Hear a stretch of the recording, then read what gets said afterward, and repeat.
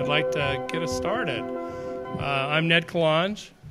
I'm President and CEO of the Colorado Trust, and I'm really pleased that you're here this morning to help us kick off the 2014 Health Equity Learning Series. Before I introduce our speaker, I want to talk about a few things. First of all is to tell you the purpose of the Health Equity Series. We created this to raise awareness and understanding about health equity issues across Colorado.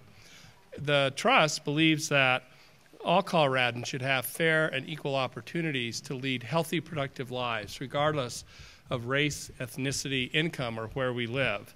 And we think that this learning series helps us raise awareness and develop partners in that activity. Partnering with communities, we know we can advance opportunities for all Coloradans to be healthy. So I want to point out a few of the things that are at your tables today. We provided you with a copy of a new Trust publication dedicated to last year's Health Equity Learning Series. It was written by Sherry Walker and summarizes the presentations and stories from those Coloradans impacted by health equity issues. Also, there's a survey. You know, there is no such thing as a free lunch, so we hope you will fill out the survey, share your thoughts about today's event so that we can make things better as we move forward. I hope you will work on those. And I'm actually missing, double-sided. There's a short summary of PolicyLink's All-In Nation report. There are the discussion questions that we hope you'll either think about today or take back to your areas to talk about health equity in your own settings. We can also find all of these resources as well as all of the events from last year that you can watch videos of our previous speakers at our website at coloradotrust.org. I also want to take a chance and welcome our virtual participants. We are live streaming this event with assistance from the Open Media Foundation. Hundreds of people are joining us online, and these 16 Colorado communities are hosting their own viewing parties. So we're trying to make this not just be a Metro-centric event, but something we share statewide. So I want to add my welcome to all of those who are joining us from across the state. I want to recognize a few people that I hope will be here if they're not here yet. I haven't seen everyone on my list, but our Trust board members include Jennifer Paquette and Reverend R.J. Ross. And we have signed up to have some state legislators join us, Brittany Peterson and Senator Jeannie Nicholson. And if I've missed anyone, I'll make sure I notice you later, and thanks for being here. Following the presentation, we'll engage in a dialogue with the audience. For those who are streaming the presentation, please submit your questions via Twitter. Follow the Colorado Trust and use the hashtag HealthEquityTCT. If you prefer, you can email questions to healthequity@coloradotrust.org. It's our intent to do our best to answer all questions we can today, whether you're in the room or streaming. So without further ado, I want to introduce today's speaker, Mildred Thompson, who's the director of the PolicyLink Center for Health and Place. With a background in nursing, Ms. Thompson works in partnership with a broad range of groups to advance new policies and approaches to improve health in low-income communities and communities of color. I really appreciate the fact that I've gotten to know Mildred from the IOM Roundtable on the promotion of health equity and the elimination of health disparity. She's a good partner, a very astute thinker, and she has that one quality that we all aspire to in the room, that of wisdom. So with that, Mildred, if you could come up, that'd be great.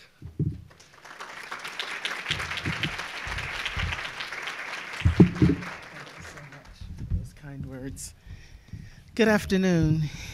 It is my pleasure to join you here today, and I just really want to begin by expressing gratitude for the opportunity to join you as you have this important conversation about health equity. And really, I applaud the Colorado Trust for being willing to tackle this issue because it's really important and not very many people want to take it as head-on as you all are doing. So I appreciate the opportunity.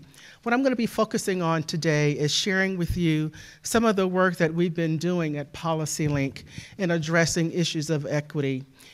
Basically, our overall organization is focused on this issue of equity. I am the director for the Health Equity Center, so that I am going to be talking mostly about our health work. But if you want to know more about the other work that we do at PolicyLink, you can go to our website, which will be listed at the end. I'm going to be focusing on America's Tomorrow, basically sharing with you research that we have underway and showing how America is changing in terms of its demographic patterns. And then what does that mean? What does it mean about the work that we're doing? What does it mean in terms of our being willing and prepared to address these issues as they're emerging, and why we must care about this, and what we can do in terms of addressing solutions. So with that, I'm going to be talking about how we define health as broader than just absence of disease and illness.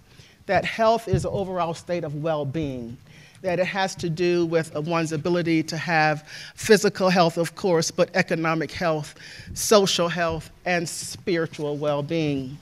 Again, PolicyLink, this is just a little bit about who we are. We have 4 offices. Our headquarters is in Oakland, California. We have offices in New York, which is primarily communications. We have an office in Los Angeles and in Washington, D.C. So with that, let's get into understanding how the face of America is changing. What I'm going to be showing you are maps. And I want you to pay attention to the orange and the red, basically showing how the country is changing from this is going to be projecting from 1980 to what we project for 2040.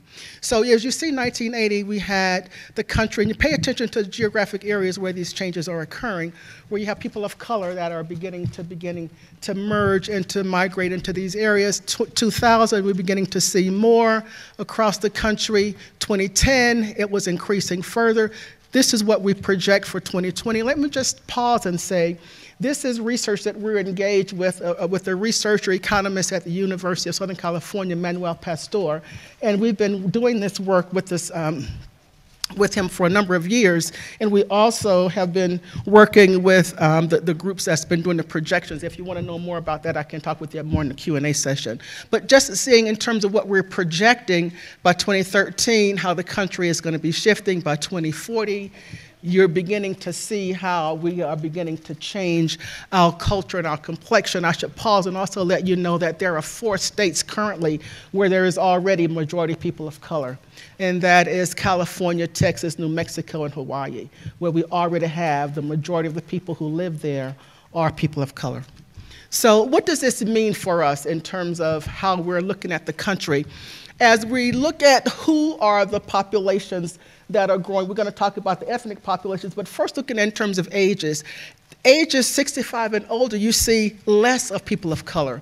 It's mostly non-Hispanic whites. And as we look at children who are 0 to 4, that's where the population growth is occurring more rapidly.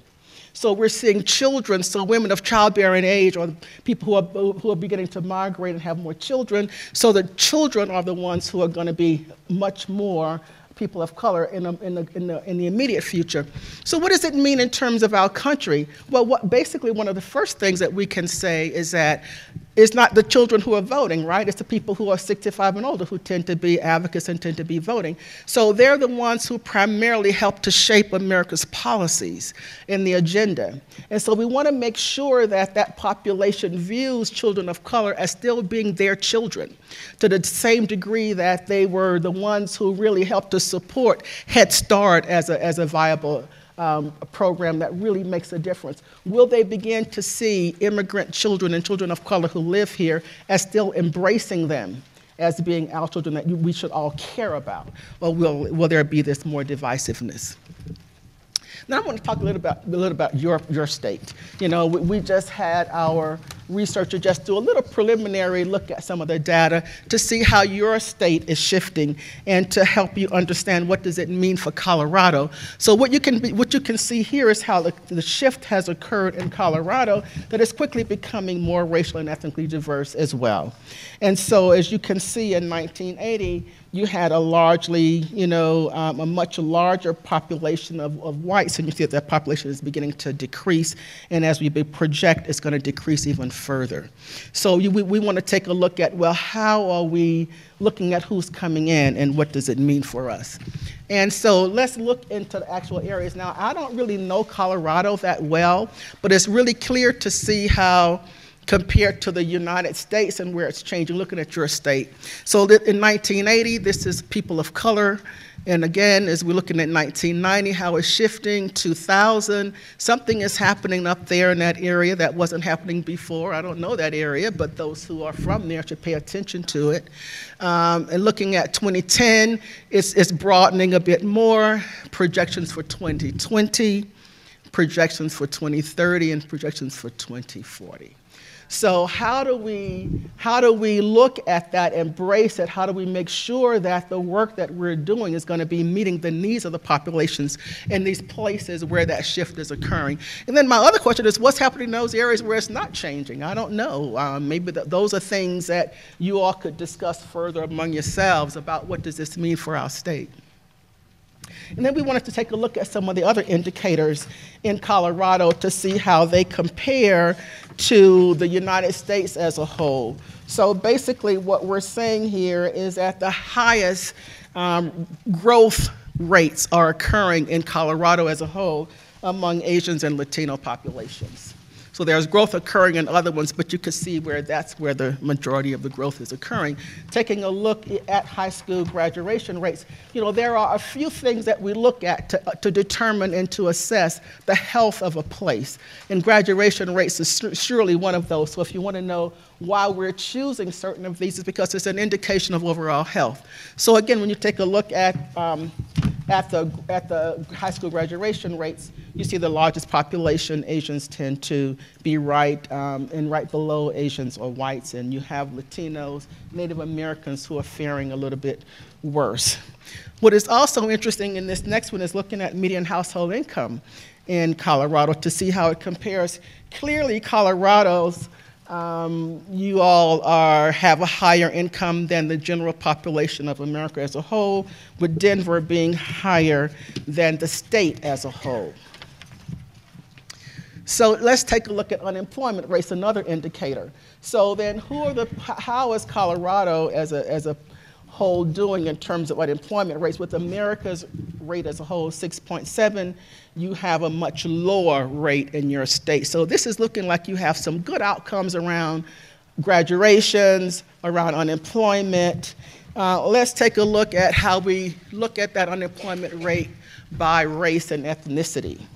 So when you take a look at this, however, and you go a little bit deeper, you're seeing how Native Americans and Alaska Natives tend to have higher unemployment rates. Second highest is African Americans, and then you have Latinos. So we still need to make some changes in addressing some of those disparities. And then this is one that's dear to my heart because I've been working for years around childhood obesity.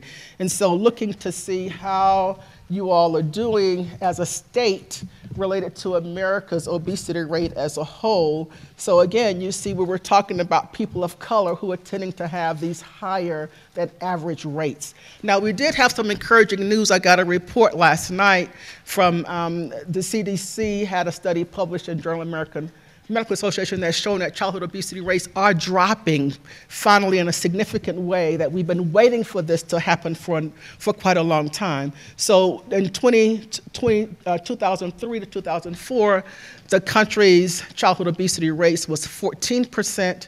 2011, 2012, it's dropped to 8%.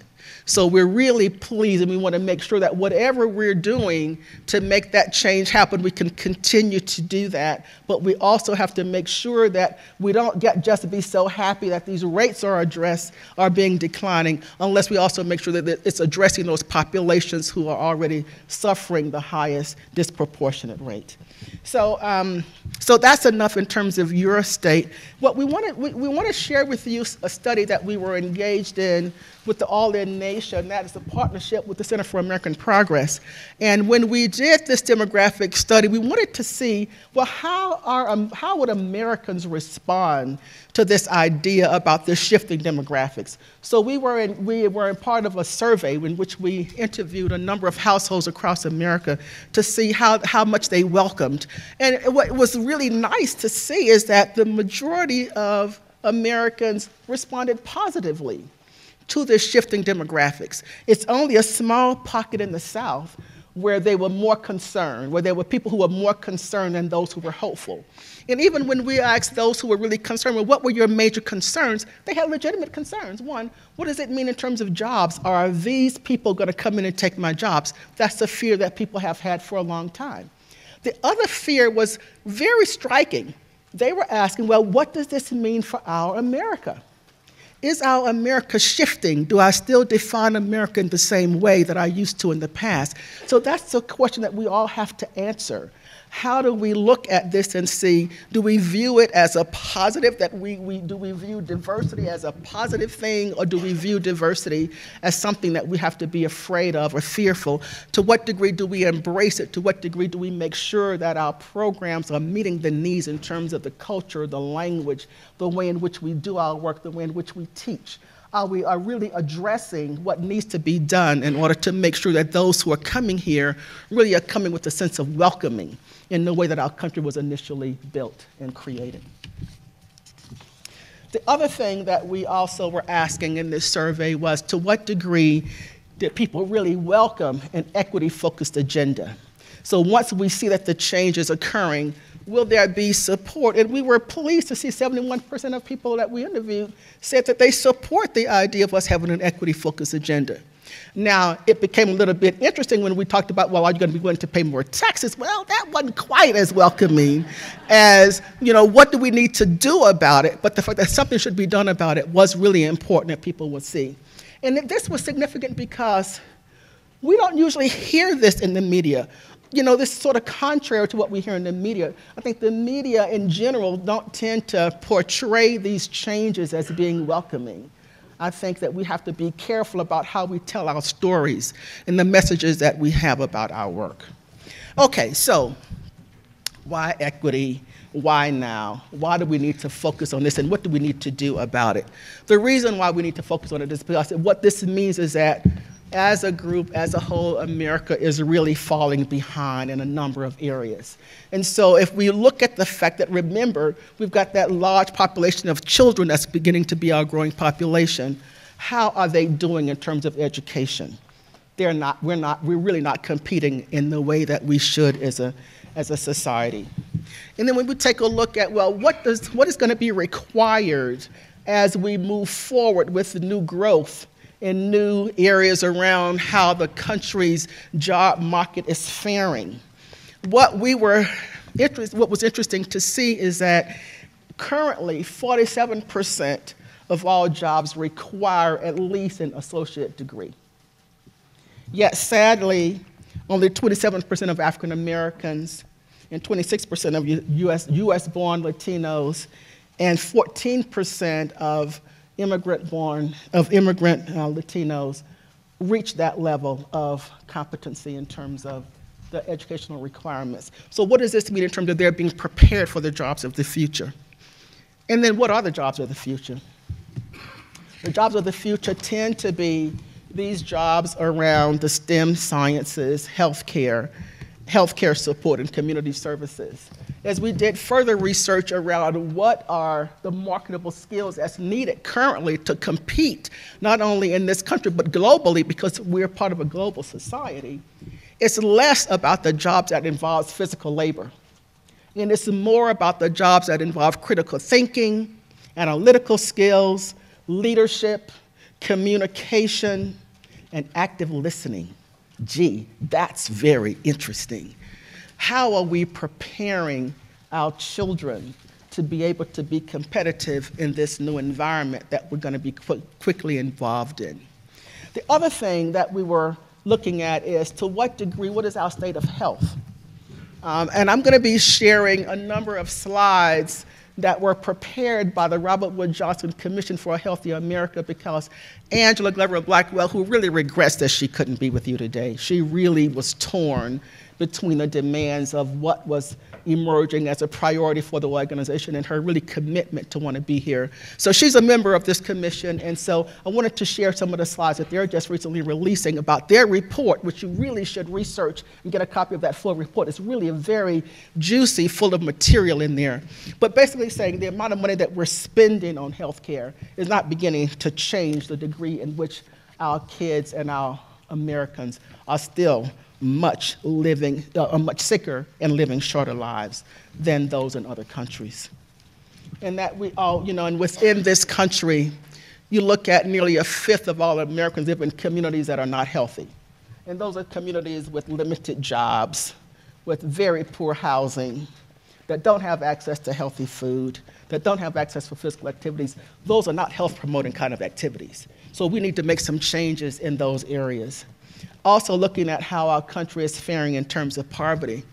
That currently, we did a report not too long ago which stated that 42% of children who were born in poverty tend to remain in poverty. Now, what do we need to do to change the poverty statistics so that, again, that population that's growing will be able to be competitive? So this gets to this piece around income inequality. And we've been hearing a lot about this. We heard President Obama mention it in his State of the Union address. It's been an issue that's been near and dear to our hearts for a period of time, of understanding that who are the people that's really making money in this country? We hear about the 99% and the 1% all the time, but when we research it, we realize that this stuff is really true. That, when we take a look at, the rise in top 1% of places, people are earning much more money. As you earn more money, the middle class is declining. And one thing that we know for sure, in order to have a thriving economy, we've got to build a middle class. We've got to figure out how to shift this statistic in our country, that we deserve to have a little bit more than what's represented now, because income inequality results in a lot of things that's really not good for the country. It contributes to concentrated poverty, where people can live. It contributes to a lot of inadequate education, where people can get educated. Basically, income inequality hinders growth. And what we're talking about now is the need for finding new ways of equitable growth patterns for this country to be viable. And where do we stand in this country in terms of life expectancy? In 1980, America was 15th among countries in terms of life expectancy. We lost ground. By 2009, we were number 27. So, places like Iceland and Sweden and France and Norway and Canada, they all have much better life expectancy than we have in this country. So when people often ask me, what is this about your job, about the Center for Health and Place? What is this about place? This is what we got to figure out, what is happening in places that's contributing to people being unhealthy and living in some of our communities. We've got to be willing to explore, what does this mean? And what does this mean in terms of looking at the trajectory of over the life course of a child? A child, again, we've talked about those who are born in poverty and stay in poverty. Those children whose families have more wealth tend to do much better. That family income is a predictor of a child's future. And we're not saying that every child who's born in poverty can't do well. Clearly, people can rise above, but we're talking about the majority of people who have limited access, not about their inabilities, it's about what do they have access to. And all of those things shape a child's sense of health and well-being. So clearly, bottom line, the more education, the longer your life. The more education, the healthier your life will be. The higher income, the better opportunities you have available. the higher income, you tend to have healthier children. So, I don't want to keep making this case. I think you're getting this, this one was interesting. I included this one because this was showing how women who are college educated tend to have added years of life than men who are college educated. So that was just quite interesting to see how, women who tend to have more education live 25 years older, so that you see that 80, you have a much higher percentage of viability the higher your education. That's basically what the whole gist of that slide is about. In that, when you look at income linked with racial groups, this is not surprising to see when we're looking at those who are above the poverty level, we're looking at people of color. And so it's African Americans and Latinos who tend to not be doing well. So I'm going to be moving past the doom and gloom really soon. This is the last slide. But I want to be able to show you what are the factors that contribute to these things. It's not about me painting a picture that's just a dismal picture. I am going to be talking about solutions in the next set, but I wanted to take a moment to say, what is it about communities when we talk about the sense of place? So we have coined the term called communities of opportunities at PolicyLink.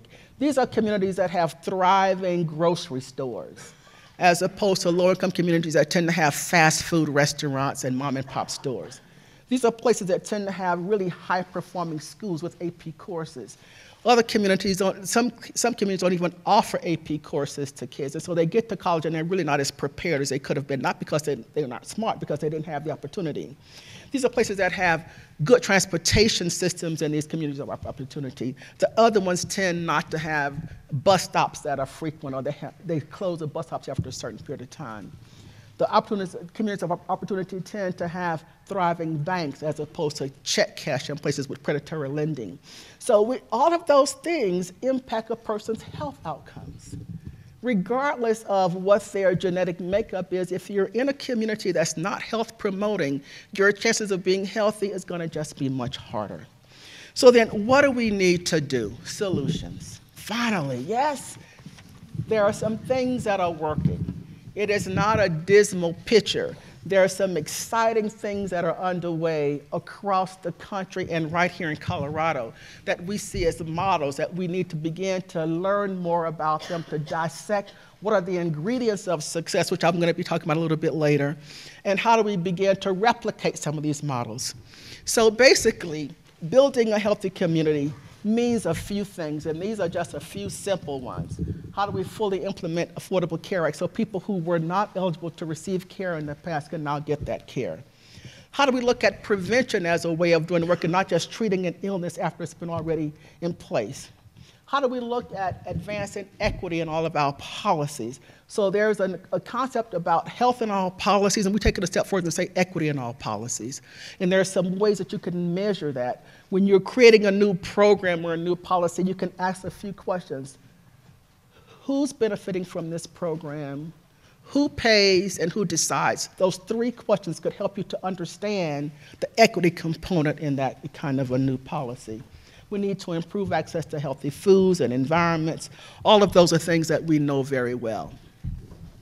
So when we talk about this all-in nation, an all-in nation is one that is forward-looking about its demography. It takes be willing to take a look at it and to dissect it and to figure out what do we need to do differently.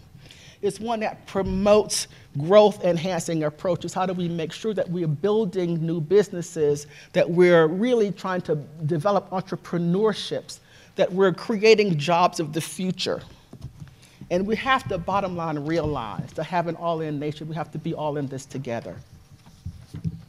So this is too busy. I just wanted to include it because it's basically the RWJF commission slides. And I believe that you all will probably get copies of these slides or have access to them so that you can get a little bit more information about what is being required. But basically what they're saying are three things in order to change your policy agenda. Invest in children, revitalize communities, and to be more health-focused in our efforts around doing this work. That in order to achieve these strategies, we have to look at some major ways in which how we're doing our work. that we've got to begin to take a look at who needs to be a part of the decision-making about new programs and new practices and new policies. It can't be the usual stakeholders. We've got to focus on community engagement. We've got to make sure that we're engaging people who live in communities, those who we're doing this work for, that they're a part of the solutions. That's a very easy concept to say, but it's a very difficult one to put in place. It's rare for somebody to say that they don't believe in community engagement, but they just don't quite know how to do it.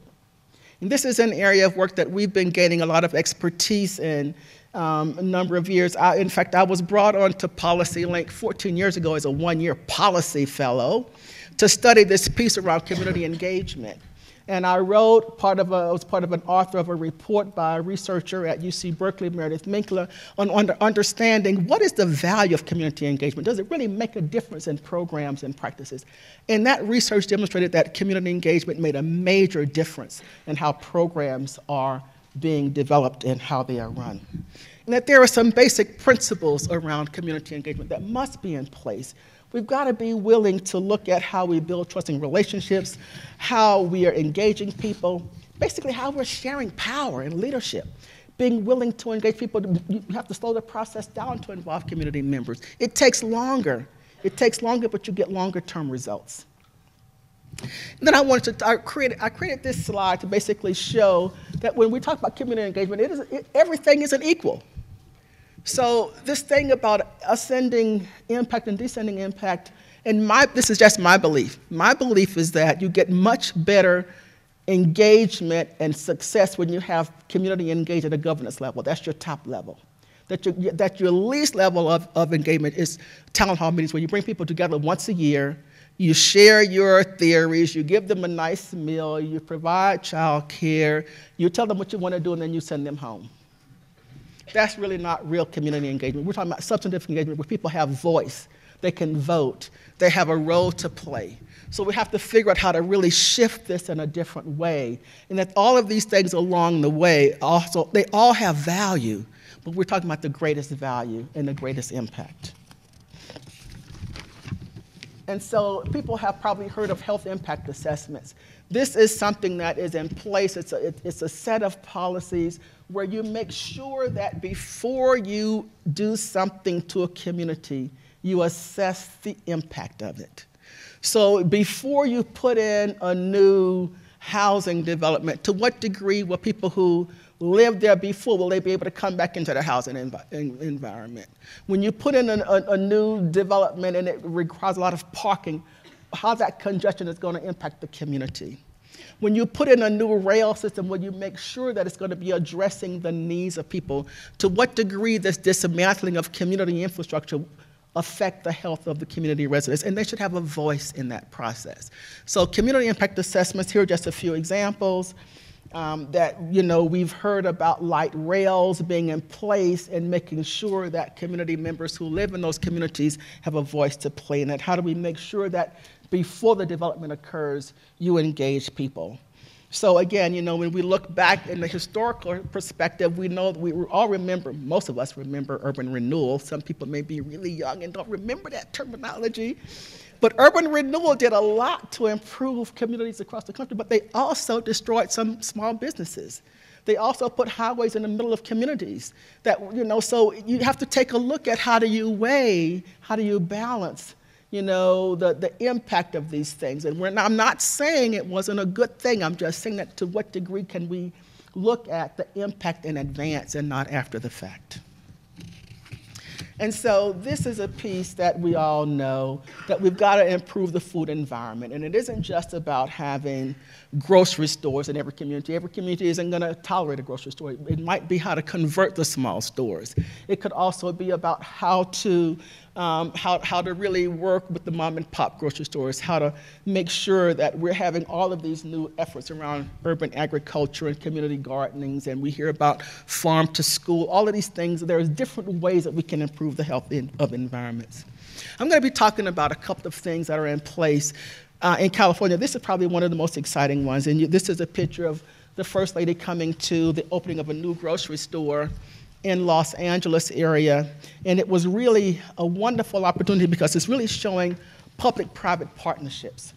Now, this was an effort where the California Endowment, which is the largest health funder in California, put $200 million to seed this effort. It is now $264 million through the cooperation of banks, through the Grocers Association, through Kaiser and other hospitals. And what's nice about it is that individuals can buy into it with $20. So this is a way in which you have local members being able to build wealth, which is really important in order to change this poverty thing. So it's a very lucrative and exciting way. And many of you, how many people are familiar with the Health Food Financing Initiative? Well, you know, there's a major effort underway that began in Philadelphia a number of years ago, and this was something that was very interesting. This came about as a result of the lack of grocery stores in Philadelphia. Grocery stores were closing all across the country. And so it began as an economic development, community development initiative, but it ended up having jobs because as they opened grocery stores, they hired people from the community. It became a workforce initiative. It was certainly community engagement, and it was also about having the bottom line of health being improved. That was taken to scale to the Obama administration. It began the Healthy Food Financing Initiative in Colorado. Is now one of the leaders in this initiative, and so we congratulate you in your Healthy Food Financing Initiative in Colorado. Now, this Market Creek Plaza in San Diego is also a really lovely story because the Jacobs Family Foundation took a long time to invest in this underdeveloped area of San Diego. And they basically went into the community and asked the community, well, what do you need in order to be healthy, to have a better community? They wanted a grocery store. Now, they chose food for less. That's what they wanted. And so that's what they helped them to build. And this is a way in which they are required to hire community residents who are in the stores. They also have a part of shaping the community development efforts, and they're just doing groundbreaking and bringing in a new Walgreen that I just heard about just in the last couple of weeks. So this is a place that is really community driven. The Jacobs Family Foundation had a very interesting philosophy. Their philosophy was that we had heard about the adage of you give a man a fish and he eat for a day, you teach him to fish and he could fish for a lifetime. And they went a step further and said, well, if you fill the pond with fish, they'll always have food to eat. So they take it a step further of making sure that people have access to the fish. It's not about just trying to go and find out where they're going to be swimming. So it's a key of really building community capacity to be stronger and to be healthier. So again, I'm just citing a few other examples of really promising practices. Robert Wood Johnson Foundation has funded a really incredible partnership of bringing lawyers into community clinics to help their clients with problems, because we know that people coming into community clinics, it's not just health issues that they're faced. They're facing with housing issues. They have issues around, pollution in their environment, toxin in their environment. They don't quite know their legal rights and how to get this stuff addressed. So I thought it was a very creative idea of having lawyers be available for people who couldn't afford to hire a lawyer to assist them with their issues. And another whole series of examples about having renovations in communities that we have heard about. And the Minnesota Central Corridor is one that was also, they had agreed to have this light rail, but they had not included community, and they were going to have the rail just bypass a low-income community. And community basically said, no, we got to stop this process and change this around. And through that effort, they now have a rail stop that will be in that community. It was not a part of the design in the beginning. So this is just an example of how advocacy of having community engaged could really shape and reshape programs and policies. And we've been encouraged to hear, again, about the minimum wage being proposed to be higher as a result of President Obama making that suggestion. Some businesses are choosing on their own to do this without being mandated, and I thought that that's really very encouraging. Now, a study that we read about shows that by raising the federal minimum wage to $10.10, it would raise earnings for 16.5 million workers. Those are the kinds of recovery that we need to see in place. We were also pleased to hear that Walmart was no longer going to be oppositional about increasing the minimum wage. So these are things that are happening that we have to applaud, and we're very happy about. So I'm winding now, and I just want to leave with understanding about as we do this great work, how do we assess impact? How do we make sure that we're getting the bang for our buck? How do we make sure that what we're doing is making a difference? And so as we started to look at what we consider ingredients of success, we've done a lot of research about things that are promising, that have made a difference. And I have identified a few key features that seem to come up a lot. And the first one is having strong leadership. Having someone at the helm who really is committed for the long haul, who's a visionary, who's bold, risk-taking, think outside the box, willing to do the work over the long period of time, commitment across sectors. It's not just one sector that's going to address this issue. It's not going to just be health. It's not going to just be education. It's got to be a broad involvement in order to really make the changes that we're talking about. It's got to be an equity-focused set of strategies. There's got to be creative, compelling use of data. How do we look at the data and see how do we make this data tell a story for us in our communities? How do we build more partnerships with government and community? And this is another one around adequate research. You cannot expect to have a major impact by having a 2-year commitment with $200,000. It's got to be long-term with adequate funding. And those who've stayed in there for, like the Jacobs Foundation has been with Market Creek for years. The California Endowment Initiatives that have made a difference have been a 10-year commitment. So being willing to stay over the long haul and be able to address all of the challenges that may come in it is really important. And there's got to be continuous review and assessment and make modifications as needed. We have a tool on our website that people should be welcome to go and view. It's called GEARS. It stands for Getting Equity Advocacy Results. And basically what it's doing is helping advocacy, people who are doing work, figure out how to do it and how to measure its impact. Everything about how you build your base, how to engage others in your strategy, how to talk about it, how to do your naming and framing of the issues. It's really a very dynamic and interactive tool that you can access on our website and learn how to assess equity impact. And this other slide that we have a VP for research that we've been working on trying to figure out what are the indicators for health equity. We've come up so far with these 3 things that we're continuing to research and to study. One is that we want to measure community conditions. What's happening in a community before and after an intervention? We want to take a look at to what degree have campaigns and strategies and policies made a difference? Can we attribute some difference as a result of these things? And then the last one is about measuring actual health behaviors. So we can't just look at the long-term impact of, we've got to just look at infant mortality. It takes a long time for infant mortality rates it takes a long time for BMI rates to go down. But there are things that we can measure along the way, the interim goals that have to be captured and assessed. So, as I close, again, we have to make sure that we're creating an equity-focused agenda and one in which everyone can participate and prosper. And that we want to make sure that, again, this quote from the Robert Wood Johnson's commission basically is saying that in order for us to become healthier and to reduce the growth of public and private spending on medical care, we must create a seismic shift in how we approach health and the actions that we take. And as a country, we need to expand our focus to address how to stay healthy in the first place.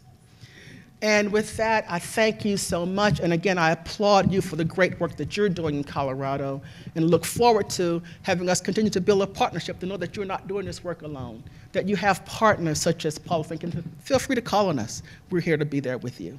Thank you. So at this point, we'd like to open up for questions for Mildred. I'm going to start because I get to do that. So we understand that the investment and the activity needs adequate resources over a significant period of time. Mm-hmm. As we engage in this work and get started in working with communities, do you have advice on where the best places, the most important places to start are?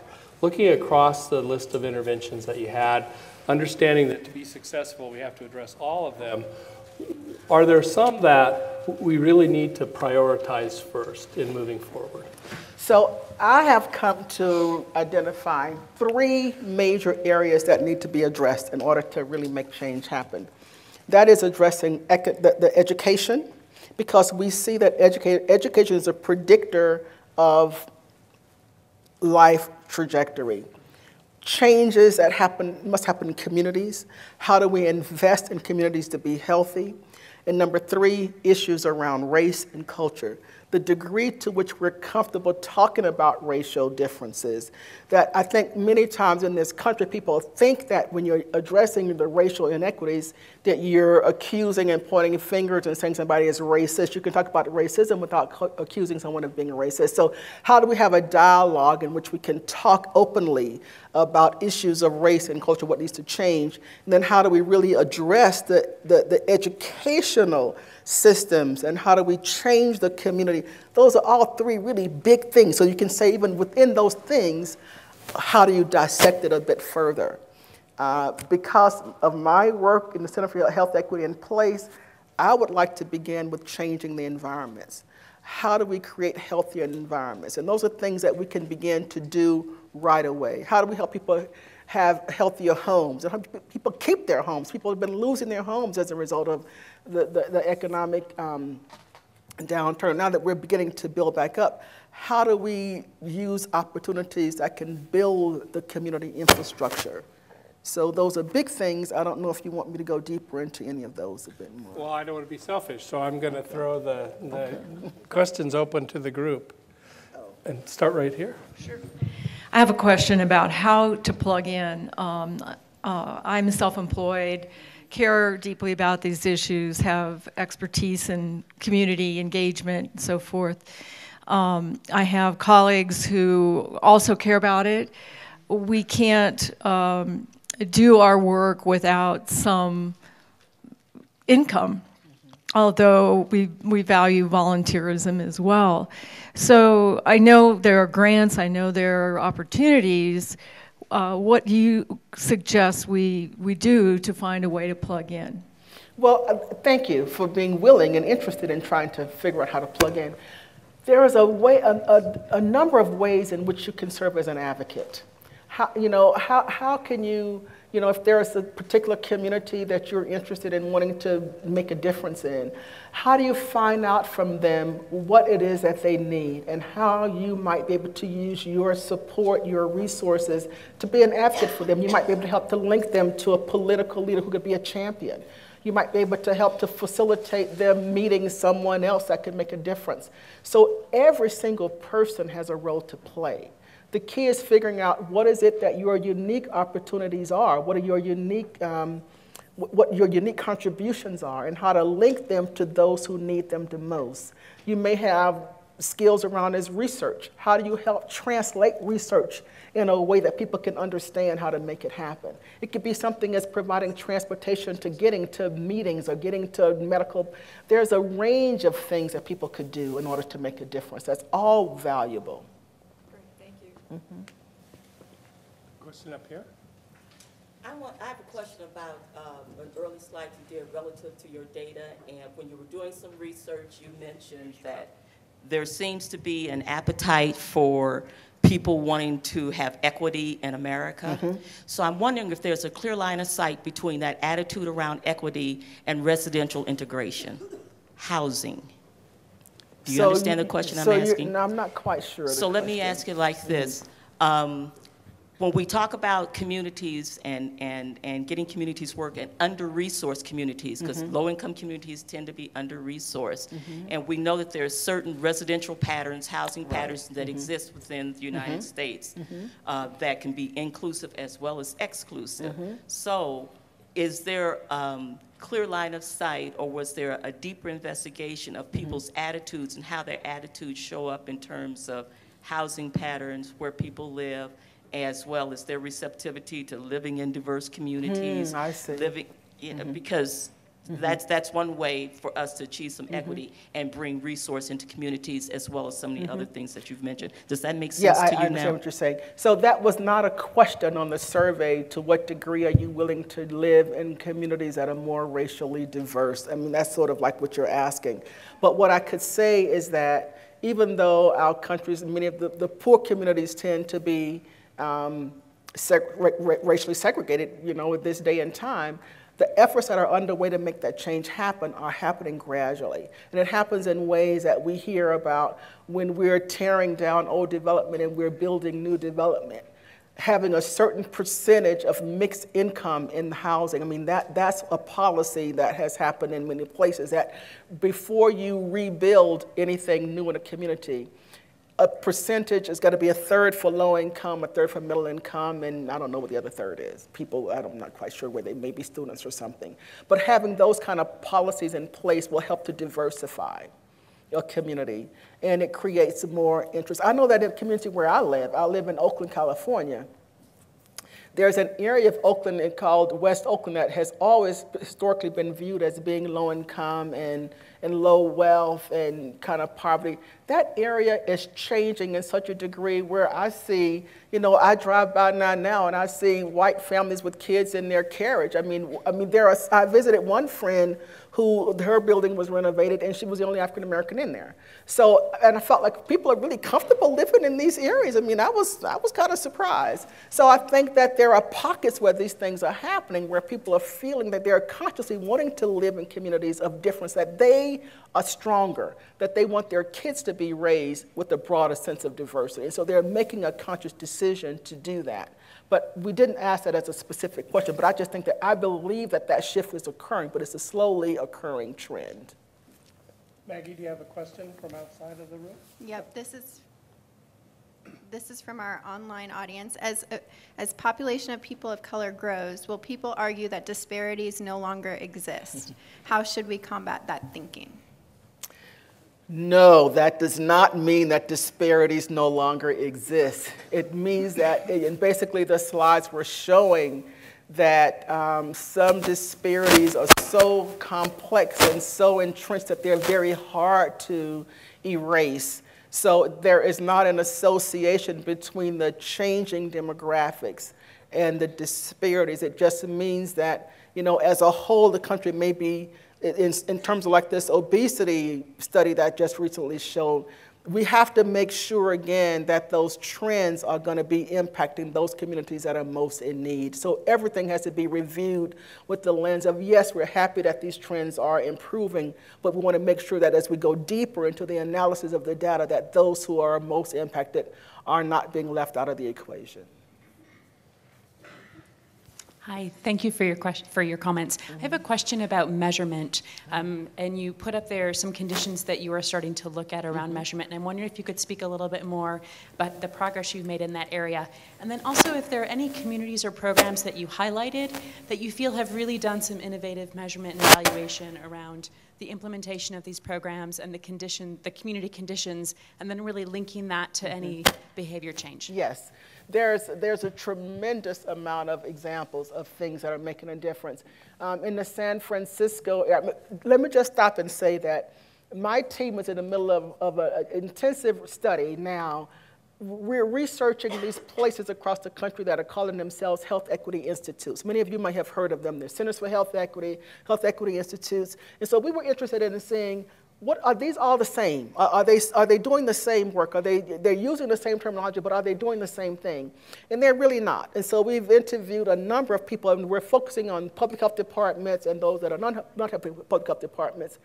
But within public health departments, we're seeing some tremendous things that are happening, and that's the place public health departments are responsible for measuring these things. And so some of the most progressive things are happening in public health departments. So the Seattle-King County Public Health Department has demonstrated how their health equity, and they're putting racial equity at the center of their work, and that they have put in place a number of strategies and programs that are measured by addressing health equity that's changing in and how they're doing their work. In San Francisco, when they were looking at making changes, they were addressing health equity by improving the minimum wage years ago. So there's a whole index around community health factors that can be viewed. So I could talk to you offline about some of the places rather than naming them all right now, but Boston Public Health is doing some amazing, so there are some amazing things where people are making significant changes in which they can measure how those changes, but they're long-term measures. They're not going to be short-term measures. Hi, yes, I have noticed that both on your PolicyLink site and the Advancement Project, you do a lot of work around mapping and really mapping out community by community, neighborhoods, what are the different health issues, where are those neighborhood grocery stores, where are those parks, where are those quality early childhood centers and after-school programs? And if you could, I wonder if you could talk about that, because I think that's something that in Denver and I think across the state is something that we haven't made enough of a link between visually capturing our data and using it to tell a story. Because my experience with policymakers is that words alone simply don't work. Yeah. Thank you for that. That's a very good question, and you're absolutely right. They don't want to hear. They don't want to hear any more stories. They want to be convinced. You got it. That's why I was saying compelling use of data is really important. So let me tell you a little bit of a story. About 12 years ago, the California Endowment decided that they wanted to do something to address asthma in the state of California, but they didn't know where to. They didn't know what the investment should look like. They didn't know where to invest. And then so this is the work that we do at PolicyLink. We're often behind the scenes doing this work that's considered thought leadership, where we're helping them to figure out what it should be. So we were doing mapping way back then. So we did GIS mapping to see where in the state are asthma rates the highest. So that was one profile. And then in those places, which places had the kind of infrastructure to support an investment, because you just can't put it someplace and they don't have a good program to manage the money. So where's there, and then where are the partners that you could work with? So we helped them to define where to invest based on what the mapping showed us. And then we went a step further, and then we were helping them to review the proposals. And then from that, we began to be a TA provider to help those sites create success in their policy change. But it all began with doing that GIS mapping. So the same thing with obesity. When we were doing the Robert Wood Johnson Obesity Center, we wanted to know where are the obesity rates highest. And in all of these things, they tend to be some of the same communities have the highest obesity, highest unemployment, highest everything. So that's why we believe if you focus on place and you improve the conditions, you could address a number of these diseases, and you don't have to just be disease-focused in your approach. If you change the environment to be healthier, you're going to get better health outcomes that will address diabetes, that will address obesity, that will address all of these things over time. But you can't just use one singular sector approach. Does that help you? I would have to jump in and at least make you aware of a resource that we do have in Denver, the Denver Health Equity Atlas, which was put together by Mile High Connects working with RTD. And if you go on if you put in Mile High Connects into your browser, you can get to that. And it's exactly what you're talking about. It's mapping out the Metro Denver area and talking about where are the schools, where are the grocery stores, where's the what's the average income of the neighborhoods, what are the affordable housing opportunities, and they layer them map after map where you can actually start to look at these areas that tell the story about where the problems are. What we would like to see, and we've talked a little bit about the CHI, is how could we get that kind of metadata over the entire state, because there are unique opportunities and unique challenges for the metro area, but Colorado Trust is statewide, and we know that there are lots of health and health equity issues that are across the state. But I would make sure that it's a fascinating resource. It's funded through kind of some federal grant, some national grant activities, and it's available to you now on the internet.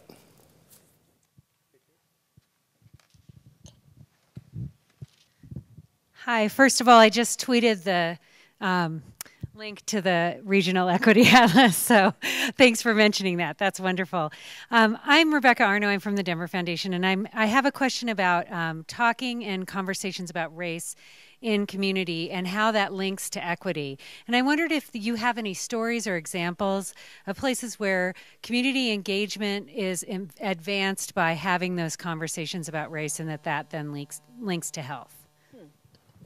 That's a very good question. Gee, see, what is the first that comes to mind? I could talk about work that we've been engaged with nationally through, again, the obesity, just using the obesity crisis as an example. So there were some communities, and this is just being very blunt in how some of the issues are viewed and framed. So, for example, there was one community that we were in where they were saying, when you're focusing on African American, Latino rates being high, are you dismissing poor whites whose rates are also high? And what we're saying is that we're not trying to dismiss the rates of white, the whites where the rates are high, but when we take a look at the whole, it's just that people of color tend to have worse outcomes. And so how do we make sure that we're including everyone? But we have to concentrate our focus on this population because nationally, those are the populations that tend to have the worst health outcomes. And then when we started to talk about how it showed up in terms of how much we spend on healthcare by not addressing that, by people not having healthcare, they got it. So what we realize is that if people don't get the moral high ground about why you should do it because it's the right thing to do, when you start addressing the fiscal bottom line, people start to get it, oh, that's right, we're spending that much money because people are using the ERs as their primary health care, as opposed to those who tend to have a little bit better health care. So that's just one example of having, you got to use whatever is going to reach people. And it's not about, not being authentic. You have to be authentic, but you have to be able to be compassionate and saying we care about everybody. But if you take a look statistically over the data that I've showed you, is consistently there's a pattern of certain populations who tend to have worse outcomes. And so how do we change? Because if those worse health outcomes impact the overall country's health outcomes, because it's a weight there. No matter how well some people are doing, if you look at the country as a whole, you're not going to be rising up if you're going to have those who continue to be bringing it down. So it's like, oh, okay, the light will go off in some of those ways. Does that help? I have another question from our online audience. You focused on race and ethnicity and also age as variables of inequity. What about gender, sexual orientation, immigration status, and other variables?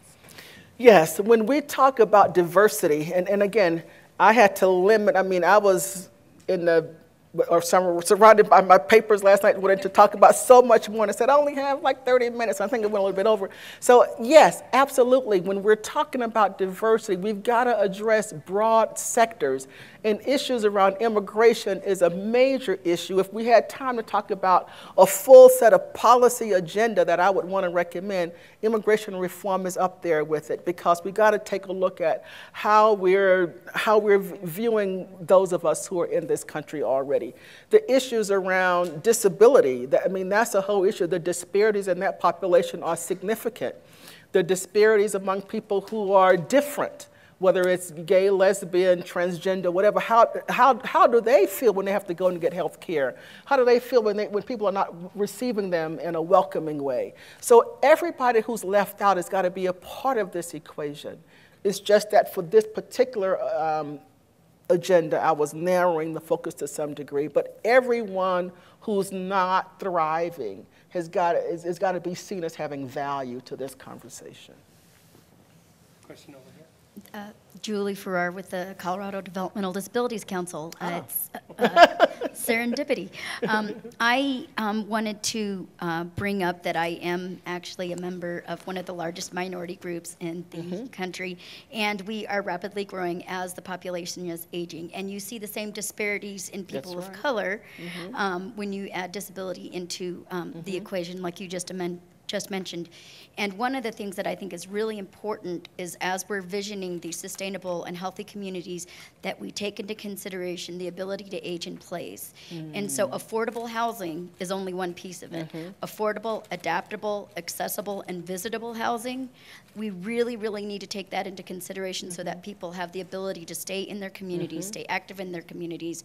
And I think that that's one of those systemic issues that still, I'll admit I was addicted to the Affordable Care Act. I thought it was wonderful, raises all boats. But I feel now that I'm very actively involved. I keep raising my hand and saying, but what about us? Because people with disabilities, nobody wants to join the club, and it's still looked at as a special vulnerable population. So instead of building infrastructure for everyone, and we're looking still at people with disabilities as a special population. So I'm wondering how we can just bring into the discussion around healthy communities exactly what you just touched on, that the ability to age in place is critical to having healthy communities. Thank you so much for that. And I had not heard that term before, being able to age in place. I like that very much.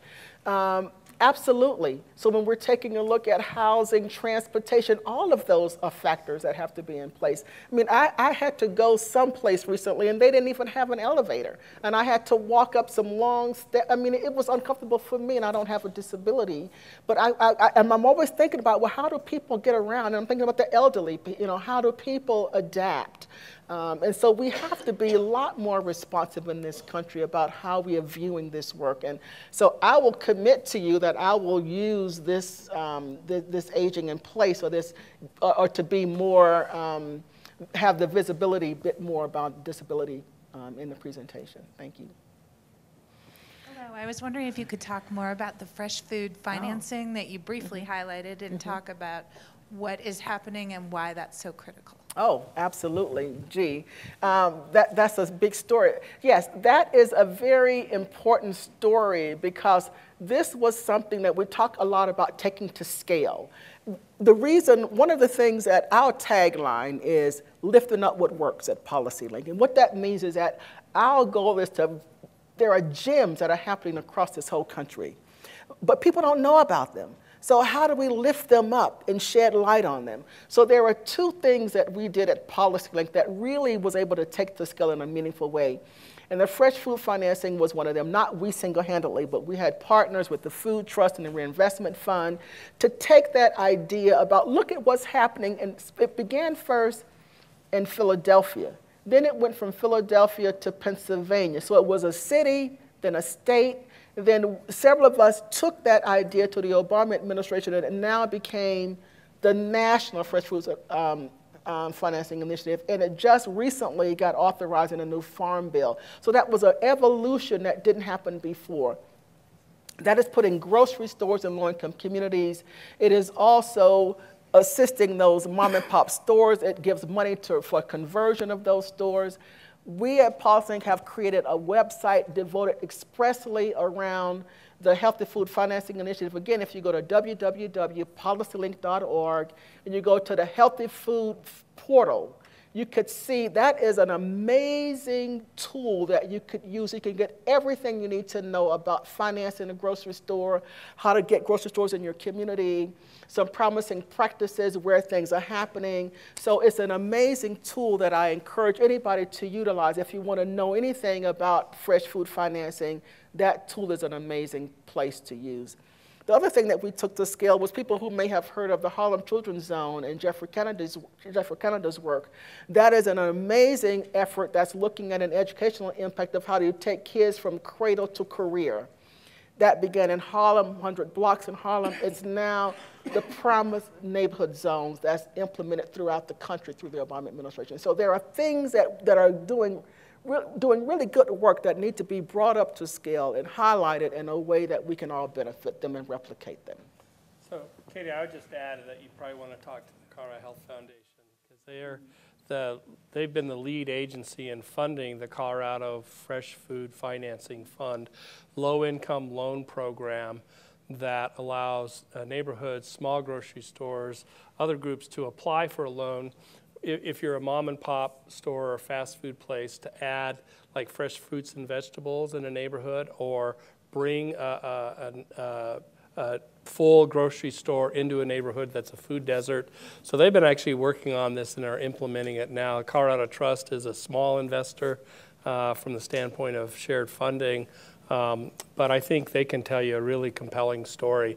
What was fascinating is that because of the work nationally and the big folks that are looking about bringing this to scale, they're actually consultants that can come into a state and tell them how to do this. And so that's exactly what the Health Foundation did. I think it's a very exciting program. We have another question from our online audience. How can we foster future orientation or hope for our growing Latino population to graduate high school and beyond? And how do we build representative leadership? Okay, so how do we build leadership and success within the Latino population? And the second part of it was? That was the second part. The first was how can we foster future orientation for the growing Latino population to graduate high school and beyond, so education and then leadership. Yeah, so I think the first thing is when I was saying to Ned earlier about the educational policies is a significant place that has to happen. So to what degree first are people aware of educational opportunities? The second thing is how well are they prepared? How are we looking at education reform in this country so that all schools have the same quality education to prepare, whether they are Latinos, Asians, Black, whatever? So there should be an equitable educational system, which is currently not in place. Some communities have stronger educational programs than others. And so how do we have a more equitable array of options available so that people, and then everybody isn't going to go to college. So how do we prepare training and certificate programs? You know, I remember the days of, getting the trades. Well, that's coming back again because, it's nothing like when I recently broke something in my house. I had to call a repair person. It's like, $85 for 20 minutes to come in. So they're high-paying jobs that don't have to be four-year college degrees. So how do we help people understand about training and certificate programs and just provide a range of efforts? There's a lot of efforts underway around really promoting the associate degree programs, using community colleges. People who can afford to go to four-year colleges can go to a community college and get skills and build their leadership in that way. So there are a number of ways that need to be in place. But we also have to look at the businesses. How do we make sure that businesses will be more open to hiring people who are different from who they are? How do they see that diversity is a good bottom line for your company? That businesses thrive when they have a more diverse workforce. You have a broader point of view. You have a more entrepreneurial efforts. You have new ideas, things that you hadn't thought about. So how do we promote the value of diversity as a business bottom line? And those are the ways in which people like Ned can be really very useful because, people in leadership who could say, we benefit from having this. It can't just be those of us who, oh, well, she's an advocate. She talks about this all the time. But how do we make sure that others who are not the advocates are saying how we benefit by having a diverse workforce? And it matters. It matters to how we do our work. We all are valued. We all are better as a result of it. We don't want to just be the same. Am I correct, Ned? You are correct. Yes. Well, I'm never going to argue with you. I think it was a real powerful message at the health department when I was there that there was a real understanding and hiring policies that said our workforce needs to reflect the community that we serve, and that was always a leading issue for CDPHE, and I'm certain it's true in other departments. I wasn't in other departments.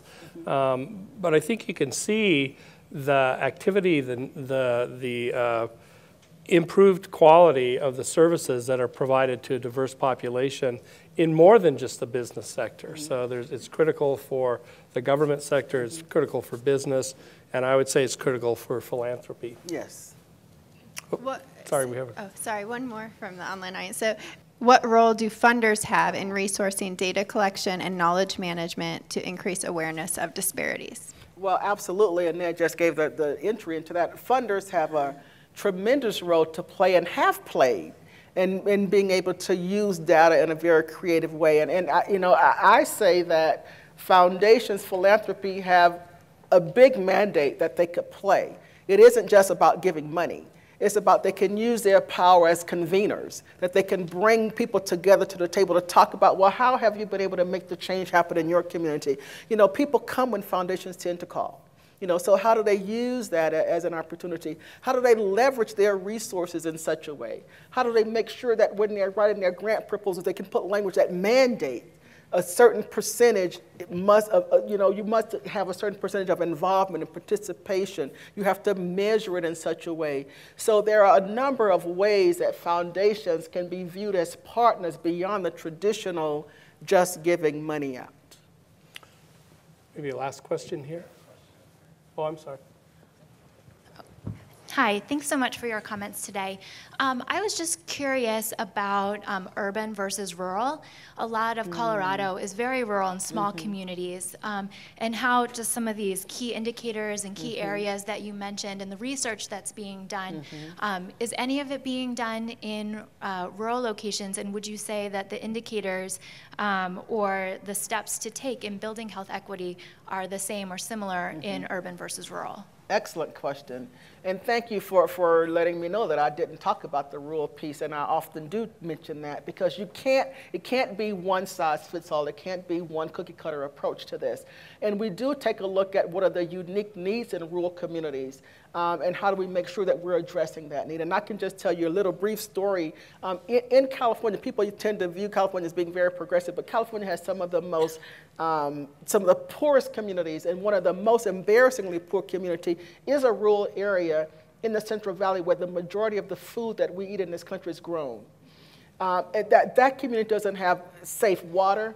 They've got to pay money every month to have water because their water is not good. So we're doing work around building the infrastructure. We're passing policies to make change happen to address those particular things. So all of these strategies, when we talk about housing and food, have to be uniquely applied to rural areas. That it's not going to just be a grocery store in a rural area. It may be, how do we have farmers markets? How do we create a better partnership between the farmers markets and the schools? Because that's been one thing that has happened in one of our communities as well, that in these rural areas, they have brought their food and that the schools are using to feed children. So how do we create those linkages better? So I totally agree that we have to look at the unique features and communities that are rural. I think as the trust gears up on community engagement and community-based participatory grant making, one of the ideas is that we can't sit here in Denver and design a strategy or solution that's going to work in rural Colorado. Right. So,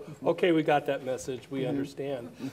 And the issue is to really go to the community that knows itself, knows its problems, can identify the solutions that a community can own. So we're looking for those authentic partnerships as we move forward in grant making for exactly that reason. I would say the same is true, if I could, just in terms of a large metro area like Denver, because the neighborhoods are diverse and different and have their own unique strategies, issues to face, and solutions. And so that's where that kind of authentic partnership with community comes from as we try to roll our work out going forward. So I'm curious as to whether or not you've looked at, we've talked about poverty and the effects of poverty, but as families move out of poverty, say into the lower middle class, whether you've looked at the question of the intergenerational transfer of wealth and the policies that prevent people from transferring wealth. One of the things we've always been interested in is, for example, the Medicaid requirement that people sort of, you know, the look-back provisions and those things that require people to give up their homes if they need long-term care at the end of life. That's one example. But if you can't secure your foothold in the lower middle class by passing on your home or your assets to your children, then you don't have intergenerational progress. And so I'm curious as to whether or not you've looked at that issue. Well, there's a whole unit at PolicyLink that I'm not a part of. That's an asset building team. They're doing this exact same thing. So they're and again, if you go to our website, you could research asset building strategies. There's a tremendous array of strategies that they have in place, everything from stopping the predatory lending in these communities to looking at other ways of building wealth, because in our country, home ownership has been the pathway to wealth building, but we know a few years ago, people lost their homes, and so they lost that option. So that there are some new ways that things are happening, but I'm not the best person to try to identify them, but they are. I would encourage you to or at the end, I could give you the person who you could speak to in our office around the asset building. But that is key to wealth building. Hi, Sam Murillo from Family Voices Colorado. Just a quick question about, you're talking about framework and messaging and meaningful stakeholder engagement in communities. How does the community go about impacting institutional biases as it relates to a system towards a community in appropriate and tactful ways to work with the community? Because there is an institutional bias component to many of the things that we're talking about. So that's a tough one, because there's got to be a sense that their institutions and their policies in those institutions impact the environments in which they're located. And that is why there's, we've heard of the hospitals having community benefits, that they have to give a certain amount of resources and supports. It's that same basic idea that whatever community that you're located in, it's up to you in your sense of being a good business person to support that community that you're living in. So to what degree that institution can be challenged to see the value in having community have a voice. And if they don't see that as a value, then I don't know what it's going to take. It's going to take people helping them to see it. We don't always want to advocate for it being some kind of harsh, getting people out of the community. But those things have happened where when institutions have not been responsive, communities take up against them and they don't tend to do well. And so they have to, not that they have to, it would be in their best interest to figure out a way to see community as partners with them. If they could see that there's value, that there's contribution, that it helps their bottom line to have the community view them as being a member of this community-centered work that they're doing. So Mildred, we're about out of time. I have a few final comments, but I wanted to give you at least the opportunity for what you would like to leave us with today. Well, very engaging, good questions. It kept me on my toes there. Well, I'm encouraged by the questions because they show deep reflections. And what I would like to suggest that is there wasn't enough time to go really in depth with some of the maps that I shared with you. That maybe there could be a way that groups could talk among themselves and really look at the maps and to see, in my area, this is what the trend appears to be. What does this mean for my community? Do we have the kind of programs and policies in place that's going to help this next generation? As the baby boomers are beginning to retire, remember, there's going to be young people to come along and take our jobs. Do we want to make sure that they are going to be doing a good job with that? How do we make sure that in our community, what you are invested in your community, how do you look at it differently? How do you really go in there and look at the data and to see what other data need to be looked at? And how do you make a change in your approach to your work in these arenas as a result of what the data is sharing with you? That would be my suggestion, is that we really take the time to have small groups having conversations about the data, about the racial issues, about the cultural issues, and what could everybody has contribution. What could be our individual contribution? Me as an individual, me as a co-worker where I'm working, me in my community where I live, me in my sorority, my fraternity, me in whatever role that I play. How can I be a bridge to making change happen? Thank you. Thank you.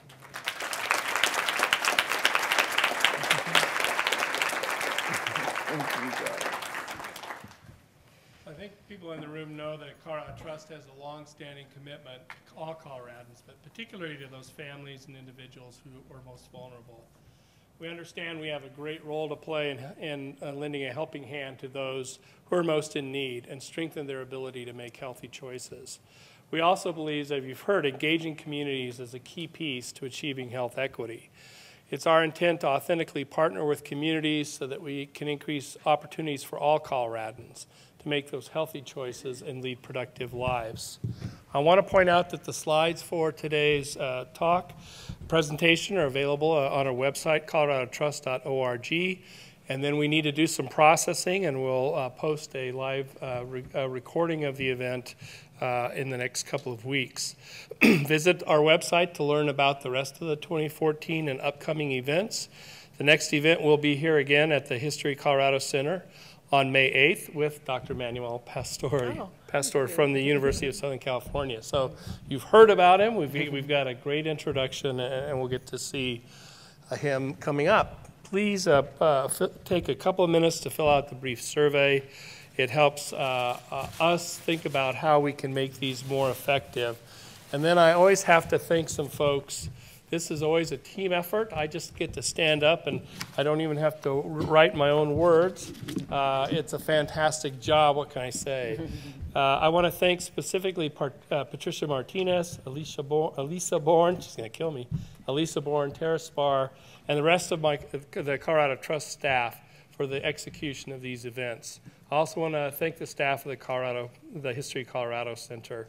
Then we couldn't do this without the hard work of our Health Equity Learning Series team, Chris Armijo, Courtney Ricci, and Maggie Frazier. Thanks to all of you, and thanks for joining us. I hope you have some learnings that you can take away in your own settings, and I look forward to seeing you in the future. Thanks very much.